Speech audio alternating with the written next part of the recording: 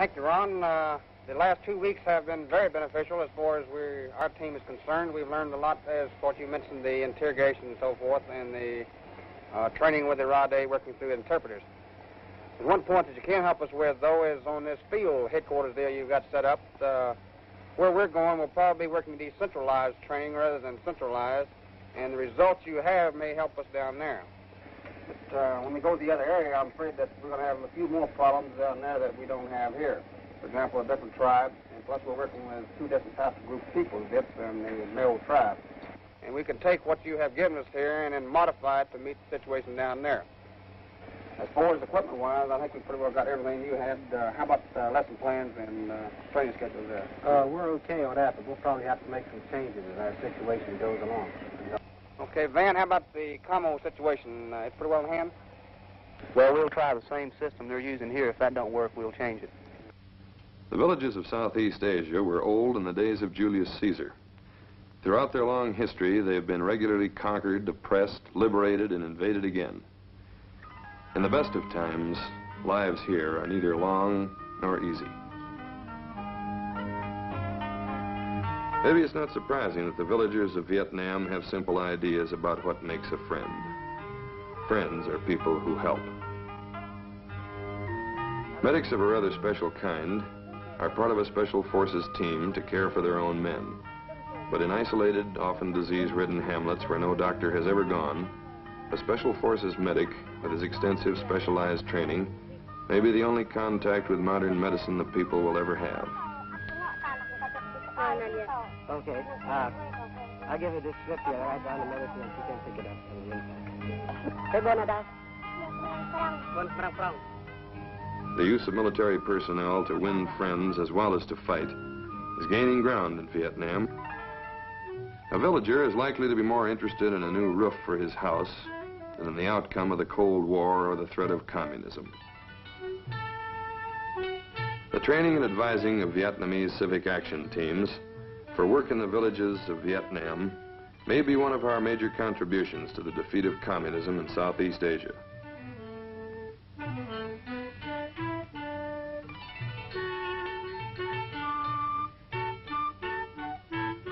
But if good works are an answer to communist propaganda, they're not enough to repel the guerrilla terrorism which invariably follows when propaganda fails. This is the village of Hoc Thien, near the coast of the South China Sea. By refusing food and volunteers to Viet Minh guerrillas, these villagers subject themselves to 250 guerrilla attacks in 5 years. That's an average of one a week. They're about to show an American visitor how they survived. A typical alert, which here is more often real than practice.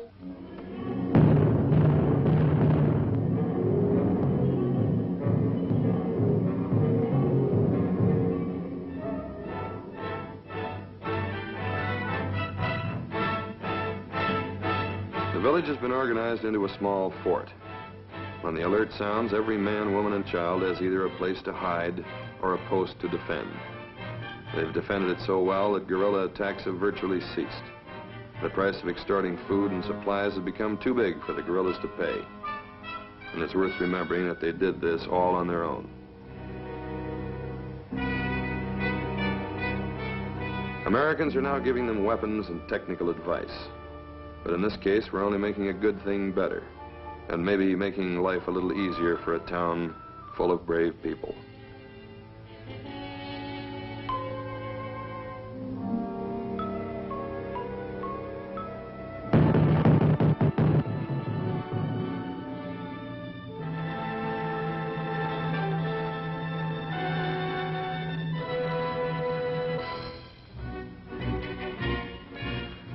All the bravery in the world won't win a war from behind a stockade fence. Sooner or later, you have to take the fight to the enemy, whether he's an army or only a band of guerrillas prowling the surrounding jungle. At a Special Forces training camp outside Saigon, volunteers from the village of Hoc Thien are training to carry their war outside the gates.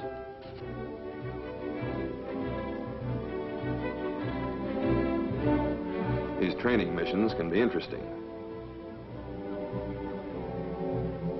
The jungle is never safe. And when you practice searching for guerrillas hiding in jungle villages, you're always liable to find some.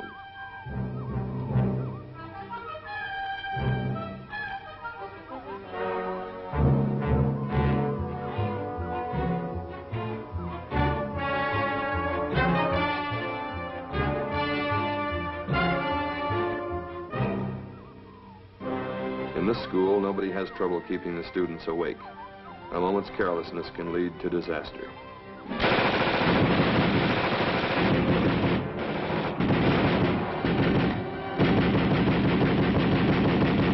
You don't cross a clearing, pass a temple, or walk through a cemetery without making sure.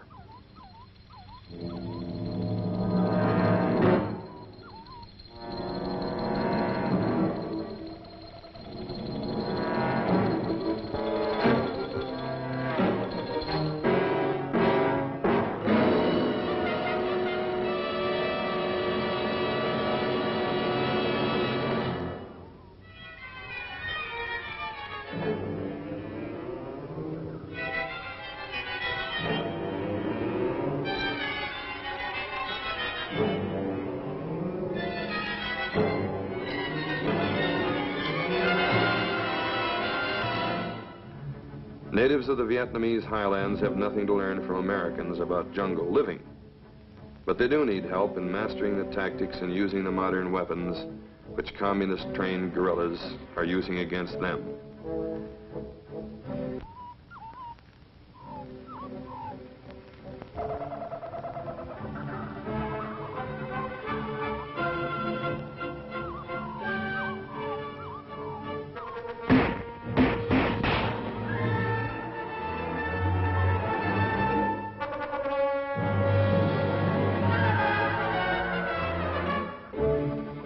Like mountain people everywhere, they are natural soldiers who learn fast.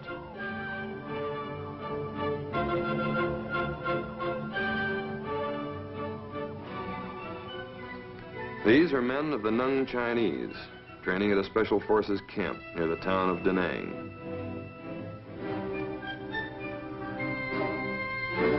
They're already some of the most experienced anti-guerrilla fighters in Southeast Asia.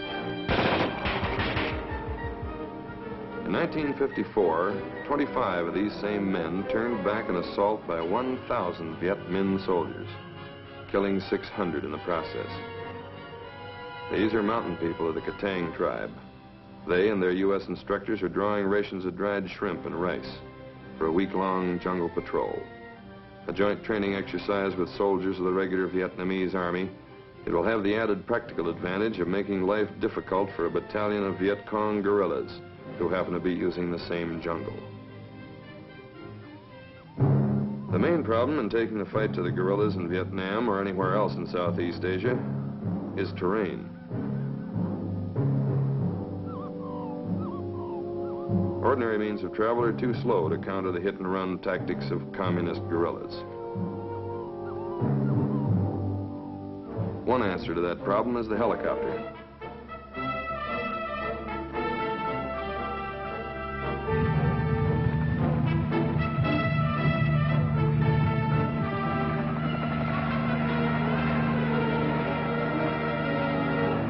Helicopters manned by pilots trained to fly at treetop level can bring troops into a guerrilla-occupied area the moment their presence becomes known.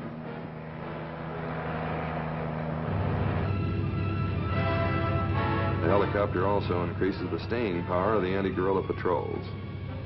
With fresh supplies of food and medicine available in the heart of the jungle itself, patrols like these can cover a lot of territory, stay until they find what they came for.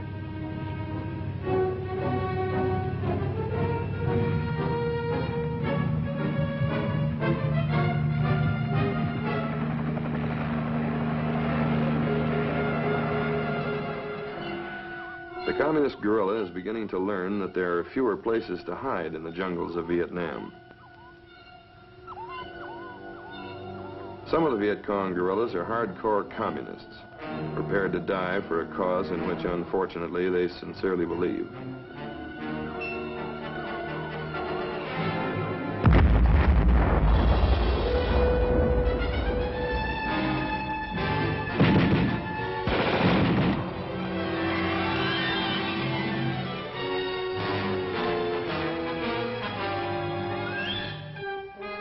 The Viet Cong also includes men, many of them, who only want an alternative.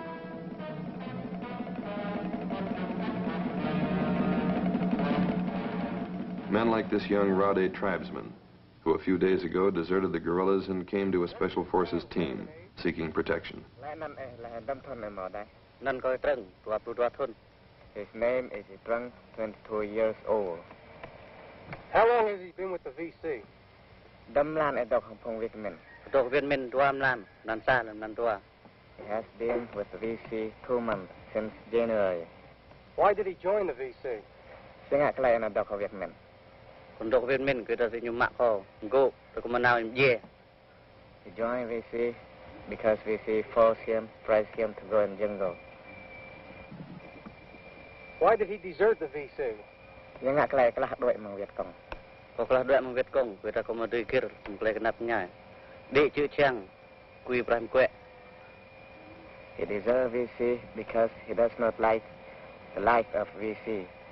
And he treat badly many people, steal rice, and work hard. Why did he come to our specific training area? Singak chang kare ka bone now ne. Ko re bun now ne, kita ko mahing. Bra bun now ne, pray ko play nge ko mun sang. He come here because he know that program in Buenao is for Rade people and for Rade benefit, and he want to work here to help Rade people to have better life. How large was the group of VC that he was with? Đâm châu phong Viet Minh bet hong Vietnamese dok met ko pa plu cho. 40 people with him. It will be a long while in Vietnam before any swords are beaten into plowshares. But the time will come. What the people want is peace. Peace and a chance for a better life.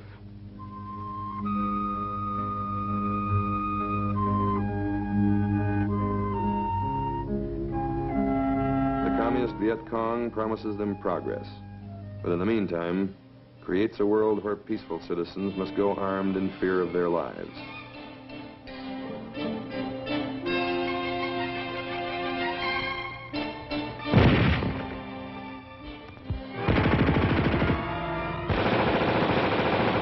What the Viet Cong guerrilla really wants is power.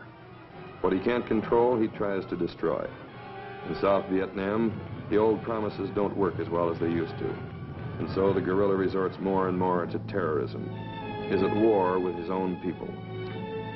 The Vietnamese are an ancient race and an independent one.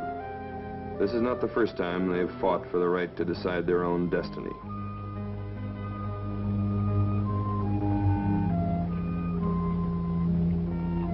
For 2,000 years, they've defended that right against all the emperors of China, against the cavalry of Kublai Khan, against modern armies using machine guns and airplanes. Given time, they will send today's would-be oppressors to join the others in defeat. Our purpose in Vietnam is to give them that time.